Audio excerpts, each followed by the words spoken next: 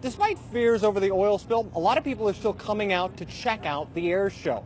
People from right in our own backyard to people far, far away, as this informal survey shows. I'm from Pensacola, Florida.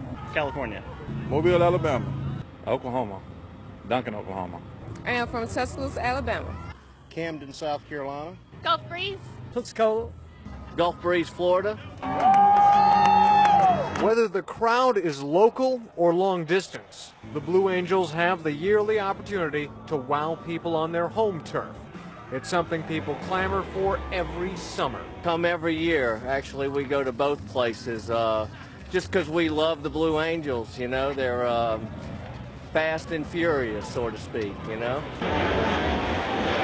What may be a little more surprising than the aerial acrobatics are the sheer number of people here. I thought it wasn't going to be that many, but when we came out here, we couldn't even barely find a parking space. I was like, oh my gosh, we drove around for like 10, 15 minutes looking for a parking space, but we finally got one. With the high turnout today, you would hardly think there was a massive oil slick several miles offshore.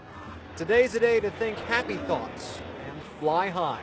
I think it's wonderful considering what's going on in Mississippi and other parts of the beach. It's good helping Pensacola. Basically create naval awareness and let everybody know that the Navy is good and alive.